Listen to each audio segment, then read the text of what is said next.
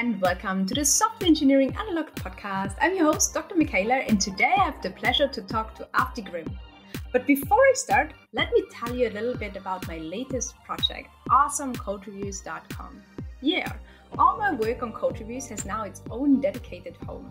At awesomecodreviews.com, you find articles about code reviews best practices, code review checklists, news about the latest research on code reviews, and of course, all my courses and workshops that I offer around this topic. So please hop over to awesomecodreviews.com and check out my latest work.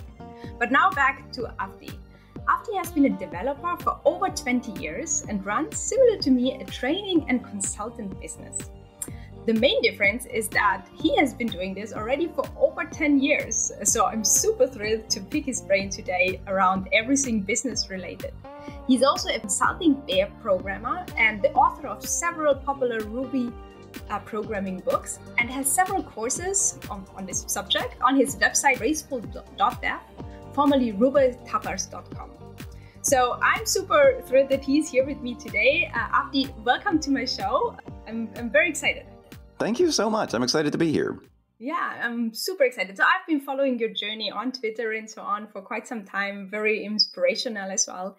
And I have a lot of questions around how you run your business and why you're running the business and what we can learn from you, right? A seasoned entrepreneur and self-employed person.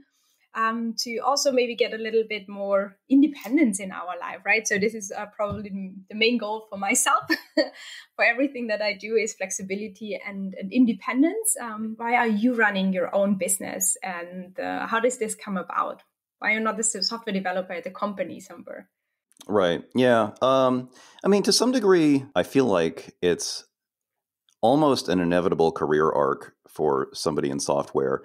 I know people who have avoided it, but a lot of the people that I kind of looked up to over the years went through they went through the full-time employment phase, and then they gradually kind of moved out to becoming consultants and having various other side businesses. And I don't know, come to think of it, I never really thought about this much before, but I had the example of my dad who worked in software and hardware design, and he was an independent consultant when I was growing up. So that was kind of normalized to me to like have your own thing. Mm-hmm. Yeah. For me, it was quite different. I think that I saw that on the horizon, maybe from earlier than some people do, just because it was normalized for me. And it just seemed like, that's what a lot of my heroes did in the industry, was eventually they became consultants. Yeah, that's good if you have like role models. For me, it was quite the difference. I always thought that I will, work at the company for a really long time and, climb the career ladder somewhere and there.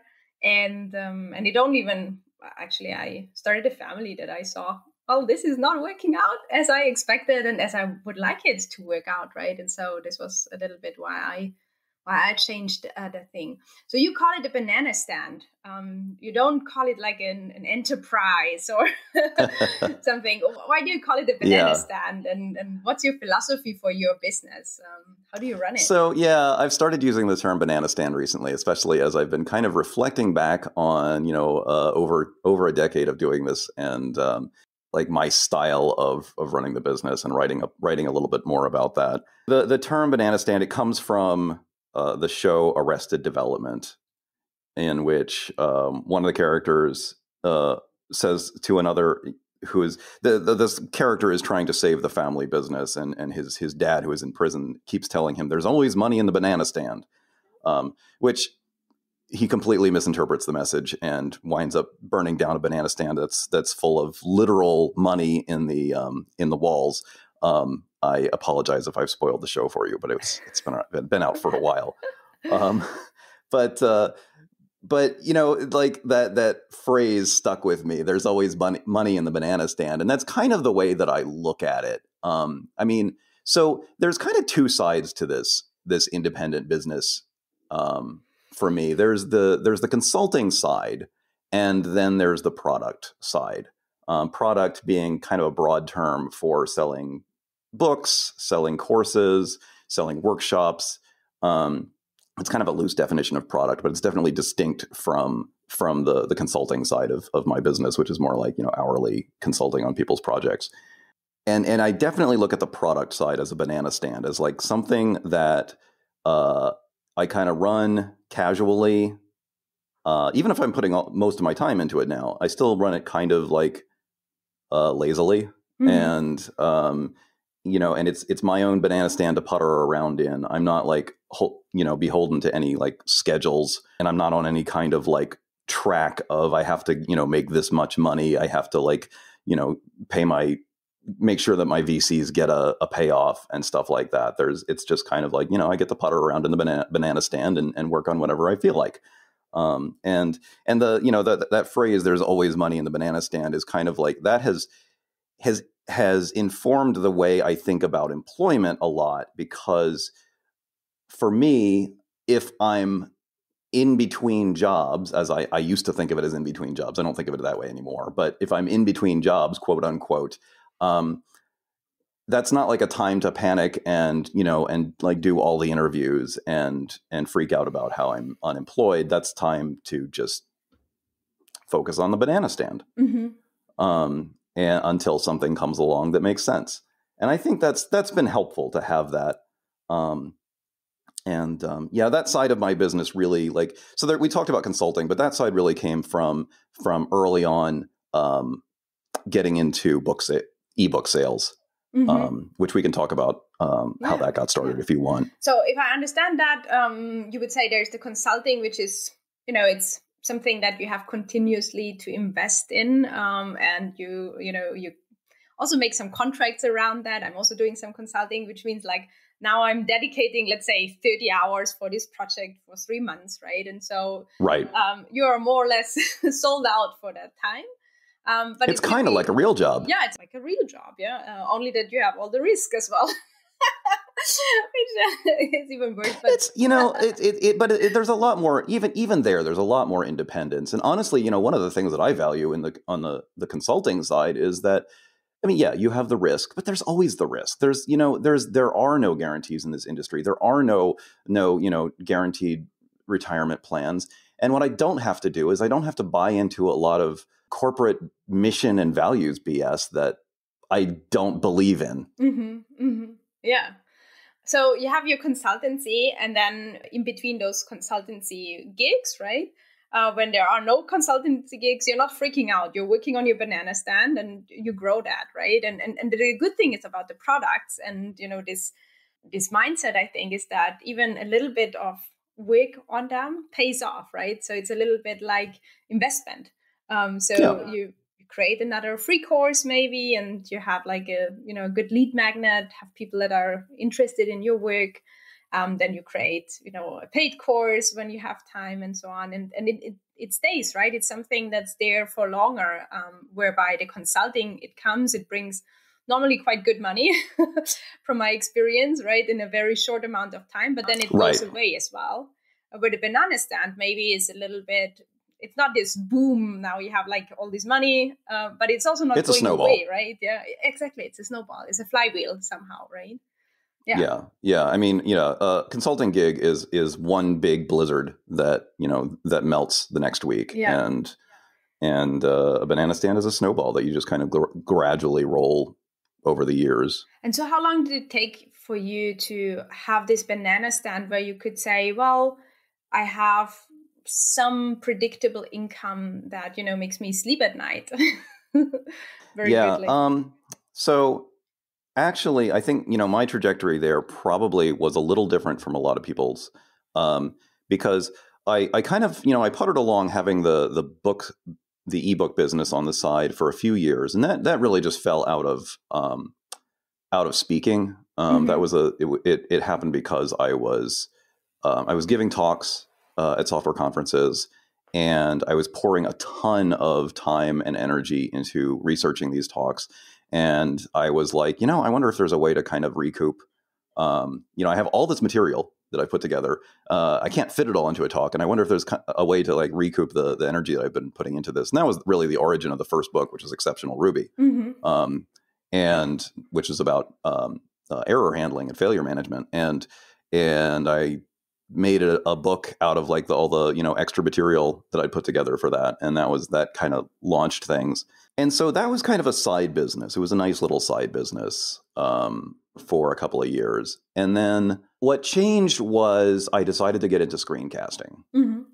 I'd been doing the books, I'd been doing some podcasting, and this was around, this is like maybe 2010, 2011, 2012. A lot of programming screencasts started taking off, Mm-hmm. and I decided to get into that business. And I had a vision of like, what if we did that only like much shorter and more focused, Mm-hmm. and just do like 5 minutes or less, get one idea across at a time. And so that was, unlike most banana stand efforts, that was really like a do or die kind, not do or die, I don't like that terminology. That was a go big or go home. That's the phrase I'm looking for. Go big or go home. Because I knew how much energy went into video production, and it is a lot. And so it was like, okay, this is a project that I'm going to test the waters. If it does well, I'm going to try, the only way this works is if I can make it into my full-time job. Otherwise, I'll just stop. Mm-hmm. Yeah, I got really lucky. I was coming in at a good time. People really liked the format. And so within, I think, around a year or two, I was able to say, I don't actually need other jobs right now with the Ruby Tapas screencasts. Oh, yeah, that's nice. That was kind of like line goes up. That was less, slowly rolling snowball. Yeah. And how much time did you spend in this line goes up phase? Because somehow when you're focusing on something, let's doing the screencasts, you're not having an income, right? And then if you go to consulting, you don't have a time. So you have to switch between those modes of not having time or not having money. So how did you handle that at that time? I didn't sleep. I had at least one new baby at the time too. And like, I was working consulting gigs. I don't know. It's kind of a blur. Yeah. At this point. I don't think that I could do that kind of thing again unless it was a great need. Because I was also at that point, at the beginning, I was producing 3 episodes a week. Yeah, that's a lot. I was doing a lot at once, and it was kind of nuts. Yeah. And I actually really liked, so with the whole style, also when I look through your blog posts and everything, right? You have your own style. You didn't call it like professional Ruby screencast. You called it Ruby tapas, right? And the tapas probably transport the message of it's, small pieces of very digestible, tasty things, right? Yeah. I mean, I feel like some of that probably also fell out of just like the Ruby, like mindset. The community has always been super whimsical. Okay. And kind of silly. And so, I can't take full credit for that approach. Yeah. And so, but recently, I don't know exactly when, but you rebranded your whole Ruby Tapas into Graceful Dev. Why is that? For me, it seems like it's now broader. There can be more happening. But what's your strategic vision behind, going from Ruby Tapas? I do not do strategic visions. I used to. Yeah. But man, I avoid strategy as much as possible now. I mean, that's not true. I do a little, but you definitely have some reasoning behind it, right? So, I try not to have 5-year goals. Let's put it that way. Yeah. I don't do goals. There's definitely some reasoning there. There's a direction there. I mean, the direction was one that I've honestly had in the back of my mind for a really long time. A lot of people don't know that like the same day in like 2011 or whenever it was that I registered rubytapas.com and associated addresses, I also registered codetapas.com. Okay. So like, I never like wanted to completely limit myself to strictly Ruby content. I've worked in like a dozen languages over the course of my career. And Ruby was just an area that I wound up focusing on a lot and wound up making a lot of money in, and enjoying. I really, really enjoy the language still and the community as well. Yeah, I always had in the back of my mind, that I would expand. But I wound up not using, as you'll notice, I wound up not using CodeTapas as the branding, because I was really like moving in a different direction, broadening not just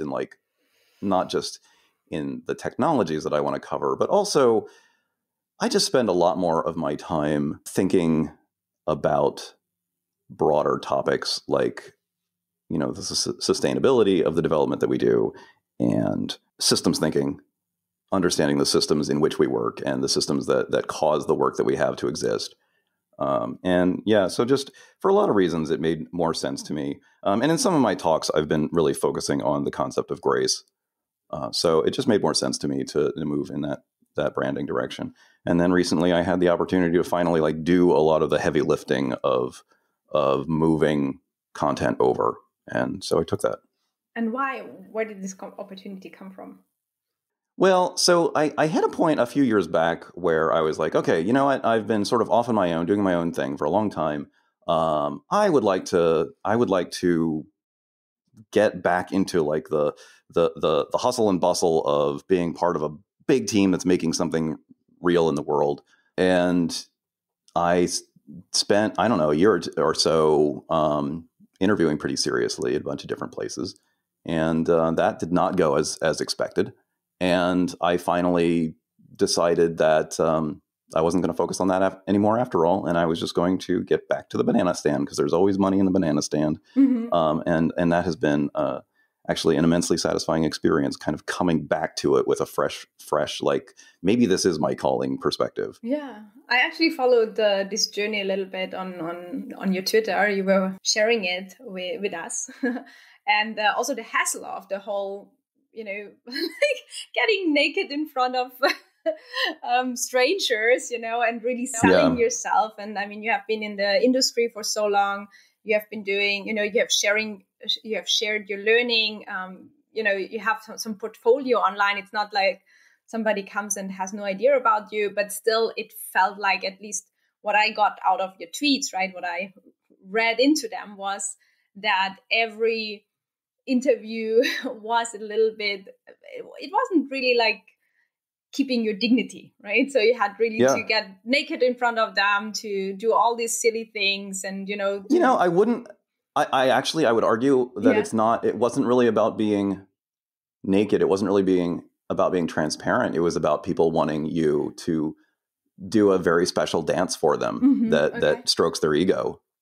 And me being at a point in my career and life where I'm just like, I'm not going to do that. Yeah. Why would I do that? Looking back, I got some actually really nice offers from some really, large companies anyway. Mm-hmm. But in the end, I was not comfortable taking any of them.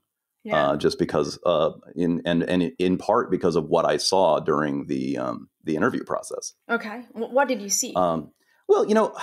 So actually, let me tell you about something I just heard recently from a friend of mine, because I hear the same story over and over again. Like my story, what I've realized is my story is not at all unique. Mm-hmm. So just the other day, I heard the story again of like basically, extremely senior, well-respected, brilliant engineer gets asked by a friend that works at a FANG, works at one of these giant unicorn Silicon Valley darlings, gets asked to come interview there. It's like, I'd love to work with you here, which is basically what happened to me in a number of different places.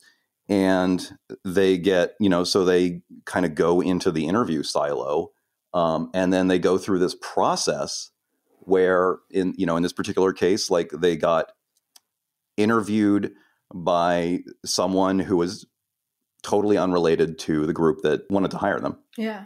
Because this is the way the process works. We don't want bias in the system. There's a lot in these processes that's supposedly about eliminating bias, and it's actually creating it. We can talk about that more in a minute. But was interviewed by someone totally unrelated to that team, and basically they were like, show that you know by heart my favorite algorithm. Yeah, bubble sort. I happen to have a favorite algorithm. You're going to show me that you can identify that I'm thinking of this algorithm, and then you can write it by heart. Yeah. And like that wasn't an algorithm that this engineer had used before, and so it wasn't one that they thought of. I've got a lot of stuff in my background where it's like I know of algorithms that probably most engineers haven't heard of because they happen to be useful for networking middlewares. And I hear this all the time. Anyway, they got flunked out because they couldn't, reproduce somebody's favorite algorithm by heart. And this is somebody with like close to my level of experience.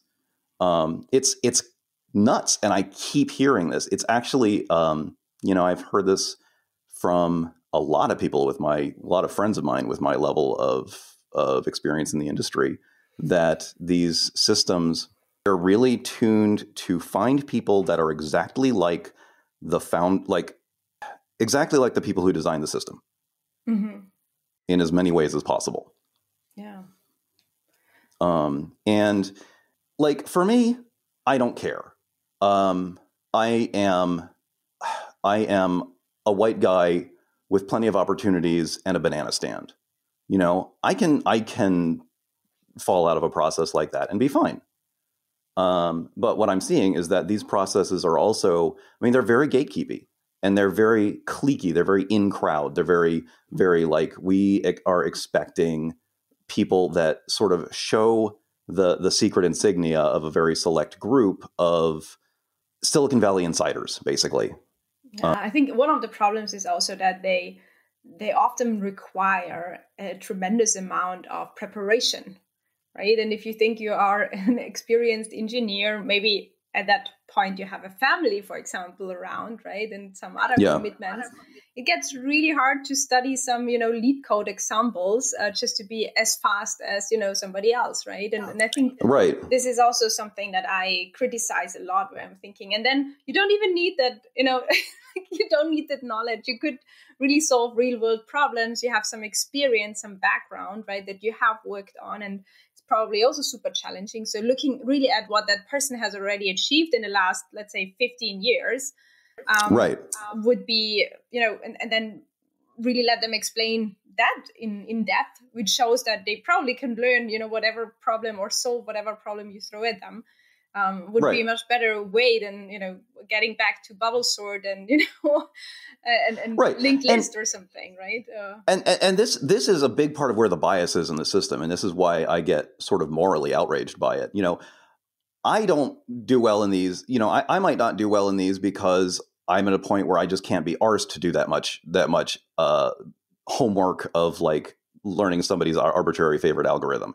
But what they're implicitly biasing towards is the sort of stereotypical young white dude that has all the time in the world and doesn't have a family to support and doesn't have any disabilities.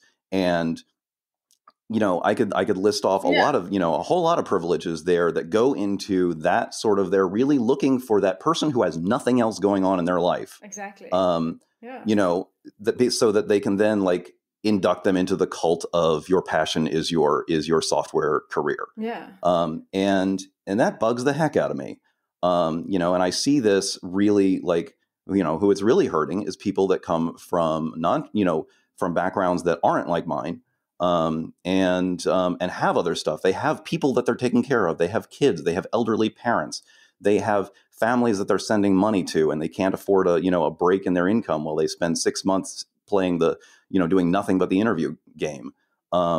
They have, there are so many things, and the people that are, so many minorities in this country already have, in the world, or minoritized people, I should say, have so many other calls on their time because of the way society's already stacked against them that it makes it impossible to jump through these hoops. Yeah, I totally agree. Yeah. So no, I want to come back a little bit to your banana stand again, because this is the way out for you, and it's a little bit the way out for me as well, right? So with Graceful Dev, I don't know if you had that before. Yeah. You had Ruby Tapas and you had like the courses, but Graceful Dev is now a full-fledged membership site, right? So you have different courses, and you build it on top of WordPress. Why did you go this route? I mean, you could have like your courses on some third-party platform, right? From, I don't know, Teachable or whatnot, many different Podia and so on, what there are.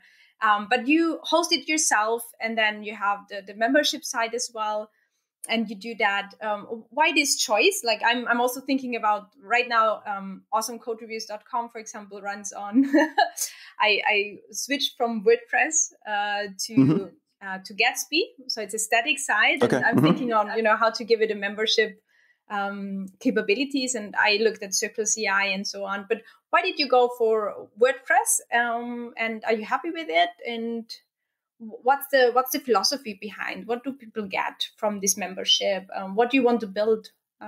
Probably there's a community behind, right? And some wishes that this is an opinion I've kind of come to over years of using many different systems.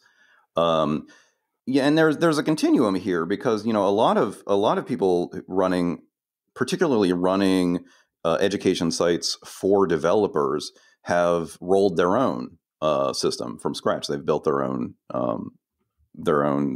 servers, their own applications. And so, there's that continuum all the way from roll your own to, use a completely hosted service like a Kajabi, a Podia, Thinkific, whatever, Teachable. And I've tried a lot of these different things. I started out on somebody else's platform. I started RubyTapas out on somebody else's platform. And it was super limiting. There would be things that people were asking for years, and that feature wasn't a priority for the platform, because you're competing with all the other people who use the platform, and for whose feature is most important. And so it was very limiting to use a hosted platform. And I've periodically I try them again, and there's always like something pretty early on that's like, wow, I really need this feature and I don't have it. But I've also toyed with building my own. I did that for a few years, and what I realized was, if I did that, my show was going to become about building an app to support the show, because that's what I was going to be spending all my time on. Because it's a lot of work to build. It's a lot of work, yeah. People don't realize, how many features are expected in an application that sells content and serves content and keeps track of people's progress in the content, et cetera, et cetera, et cetera, et cetera. And yeah, that was not the show that I wanted to be doing. Was, I didn't want to be like, here's videos about how to build a place that hosts these videos. Mm-hmm. So, WordPress has turned out to be a really happy medium kind of between those two extremes. WordPress is just incredibly mature software. I know there's a lot of people particularly in the developer world that are kind of biased against WordPress and, sadly against like the PHP ecosystem entirely, which I think is really undeserved. There's a lot of really, really good people working in this space, and the ecosystem is just amazing because you can kind of build anything you want, and you can get as little or as much support as you want. It's easy enough to build your own plugins for WordPress, just do a little tweak here, a little tweak there. It's got the architecture of it really supports the idea of exposing everything it does as hooks, and then you can hook your own stuff into those hooks, which is why it has this great plugin ecosystem. But one of the really cool things about the plugin ecosystem around WordPress is A, there is a plugin for everything, like anything you might want to do, somebody's got a plugin for it. And B, usually they have like a premium version which comes with support. And I have had the best experience with premium plugins for WordPress. Like, people just like being very responsive, developers being very responsive to the people that are giving them money, and coming back and, with bug fixes, or like going into your site and figuring out why it's not working. So it's one of the rare places I've seen that people are putting out a ton of open source software, but also getting paid for their work, because all these plugins, like the base version at least, is always open source. And then basically you're paying them for maybe some premium features, but mainly for a support contract. And, and so people are making their living creating open source software. And I think that's pretty cool. And it also has done really well for my business. Yeah, that's true. Yeah, so I looked at some of your courses, right? And so there are probably you're hosting your videos, but then there are also questionnaires, for example, some quizzes, as you said, you see that people, it somehow tracks the progress of the people. It has to know that you're a member, you can access that course, the other course. All of that functionality, does it come out of the box with some plugins for WordPress, or did you have to implement that yourself, or was it a mixture that you're actually getting a plugin and then you can, enhance that with your own code? Great question. So there are 2 to 3 categories of plugins that go into a site like this. I mean, my site has a lot more plugins than that, but there's sort of maybe 3 basic pieces. And one is Learning Management System, LMS, otherwise known as courseware. So that's a category of plugins. I could probably reel off maybe six of them off the top of my head. I'm personally using LearnDash, which is one of the older ones and one of the more, probably the most popular one in WordPress right now.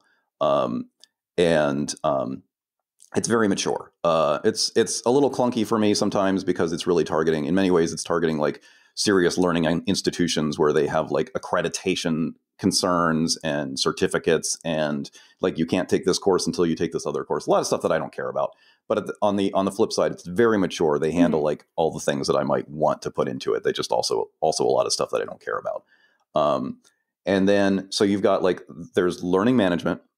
That's one. There's membership, which is like another whole category of plugins. Which are generally focused around, given this account, what material does this person have access to? And that includes courses, like what courses does this person have access to? So but also work extends nice to like together, LearnDash and this. Yeah. So generally what you see, so I'm using LearnDash on the LMS side. I'm currently using MemberPress, which is one of the more popular membership management plugins. And they do have a lot of generally these plugins, they work hard to work with each other, different teams usually, but they work hard to work with each other because that's where a lot of the value comes from.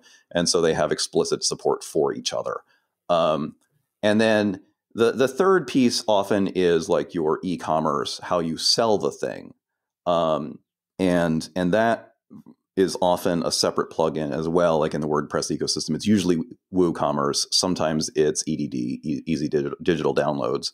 Now, I've reeled these off like they are distinctly separate categories, but actually, almost everyone in each of these spaces will happily give you like all of the above kind of in one, because they all kind of all gradually expand out to include each other's features. So, like LearnDash, you can do a pretty basic membership management using the groups that are built into LearnDash. You can sell courses directly, like they have Stripe integration and stuff directly from LearnDash if you want to. It's kind of basic, but it's totally there. MemberPress recently introduced their own courseware plugin for MemberPress. You can just like stick with that company if you want, as long as you're okay with like a more basic courseware offering. And they also have the storefront part built in if you want to use it. So there's a lot of blur between these plugins as well. Yeah. Okay, cool. And so are you then enhancing that? Is that possible, especially if you have like the paid version? Could you just write that? And then how do you keep track of your own changes and new updates that are coming from the team? How do you integrate those things?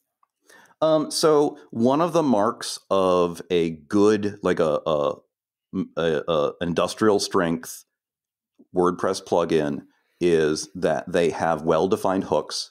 So, I was talking about like WordPress is built on the concept of hooks. They have well-defined hooks that are documented. And so like the ones that I work with they have good documentation sites, and they have all these hooks that you can like, here's how you change this, here's how you hook your own thing into this particular part of the interface or this particular process. And then, so what I have is what they call a site-specific plugin that I keep under version control, and I have a deployment system for that pushes it out to my website. And my site-specific plugin basically just very selectively has there's a few hooks where I want to customize something, in one of those other plugins, and it just like hooks its own handler into just the very specific hook that is one tiny piece that I care about changing. It's very small. The site-specific plugin is very small. I try to keep it very small and very focused. Okay, but so it has a well-defined API or hooks that you can really enhance, and you're not going in and hacking in their in their code base, right? So you're really on the outside, whatever they allow you to change. That's what and if you're going to like really get into this ecosystem, that's one of the things you want to keep your eye out for. Is like, does it seem like these people are really supporting that kind of external hooks? Mm-hmm, mm-hmm. Yeah, that sounds very interesting, and I know quite a couple of people that are running WordPress websites and have a lot of, their, like you said, WooCommerce or like membership sites, and they're very, very happy with it. Maybe my last question for you is around, you said you're not going to plan for 5 years and so on, right? But I think everybody has some vision, some reasons why we are doing things like transitioning from Ruby Tapas to Graceful Dev, right? Where do you see yourself? Do you want to do, like, is there a possibility that Graceful Dev is really your full-time thing and that you're not doing any consulting? Or do you want to keep doing consulting on the side? Or, where are you heading towards? What's your ideal case? I wish I had a good answer for you. I want to keep being able to do what feels right at the time, which is kind of what I'm doing right now. Graceful Dev is supporting me pretty decently alongside some of my other, other products and things. I take consulting gigs as they look interesting. Yeah. And are you a solopreneur, or do you have like a team that really helps you? How is that? Oh yeah, good question. I don't have any full-time employees. For years and years, I've employed people very part-time, here and there. Only ever like a handful. Only ever like maybe 3 to 5 at most at any given time. Actually, 5 is probably more than I have. But like I have somebody I've worked with for a long time that handles kind of first line of support. So support emails first go to them, and then they escalate them to me. I have somebody I'm working with now who's doing a lot of like helping me with content, like doing video editing or fixing up blog posts that have become like their formatting has gone wonky or is out of date or something like that. So I have a few people that just like very part-time helpers. Have to do that. Yeah. I'm currently right now in this position of getting people, and I find it really difficult finding the right people, because, if you're already in this, okay, I need help now. I don't know how you overcame that step, but for me, it's like, I need help now and I can't grow, without this help. But I also can't really make the time to find the right people and to teach them and to onboard them. I'm sorry. Right. I find it really struggling. That is the classic catch-22, and there's no easy way out of it. The point where you absolutely don't have the overhead space to train somebody, but you need to train somebody in order to get the overhead space. I wish I had an easy answer for that one. Like, that part's a slog. And eventually you kind of pull your head above it. But it's hard because, like the effort involved in like getting through that catch-22 is exhausting. I will say this about it, and this has informed my work for a long time. This is the most important kind of scaling to plan for. I think a lot of people in software are completely focused on either financial scaling or on like user scaling, your user base scaling up. Like, will our code base support unicorn scale, raffle scale? And that's not that is by far like the least common form of scaling that you have to support. The kind of scaling that you need to plan for is devolving stuff from yourself, removing yourself as a bottleneck. That is the most urgent and immediate form of scaling that you're going to face. And so one of the reasons, I have a lot of reasons, but one of the reasons that I use WordPress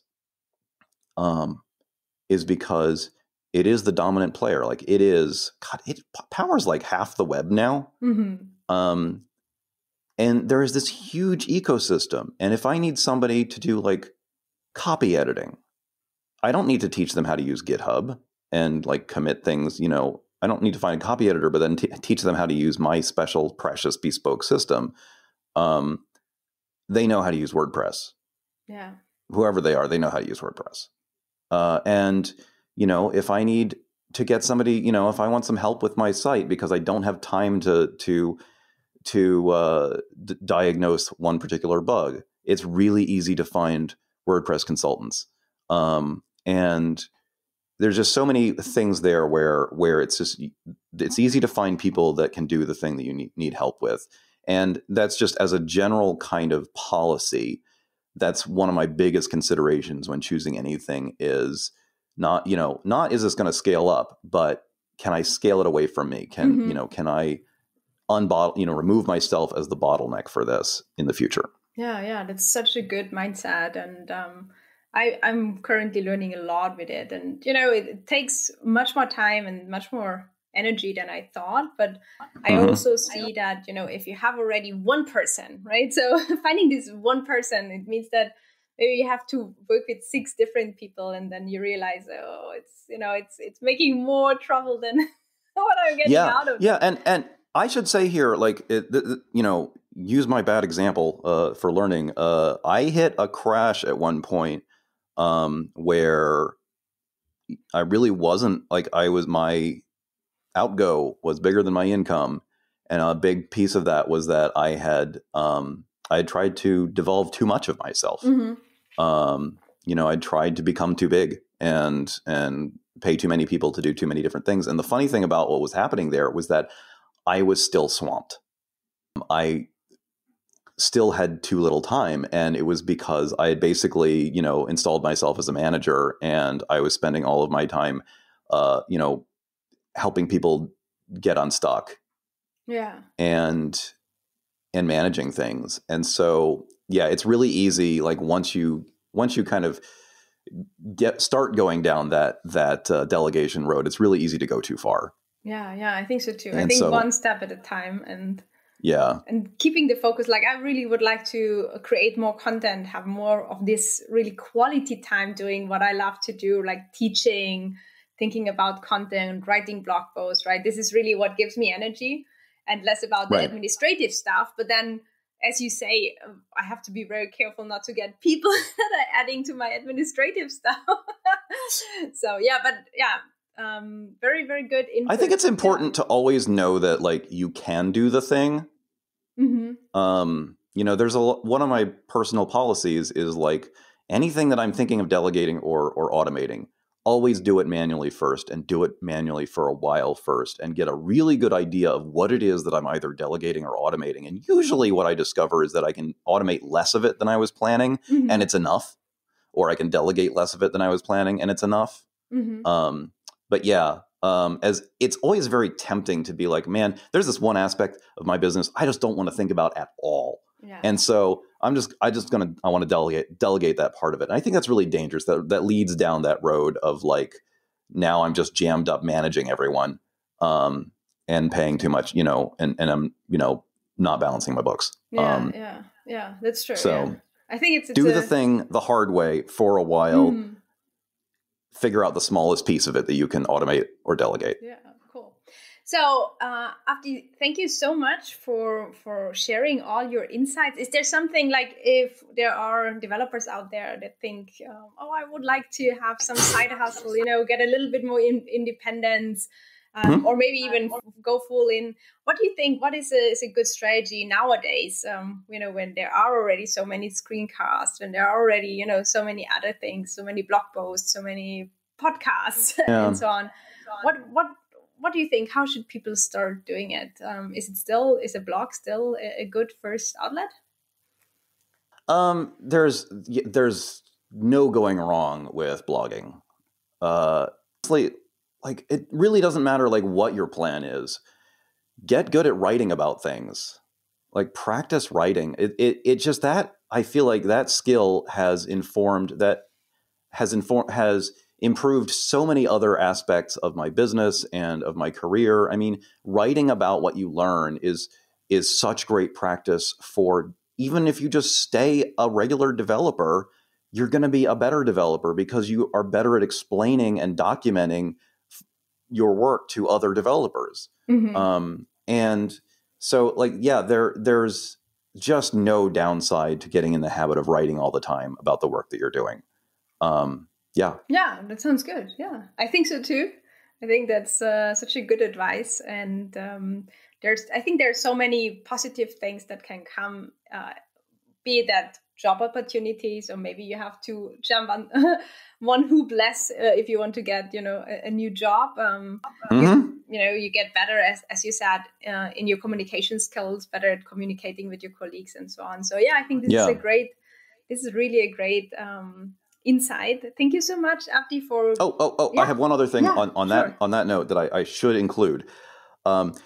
Start building your mailing list now. Mailing list, yeah. Good thing. Yeah.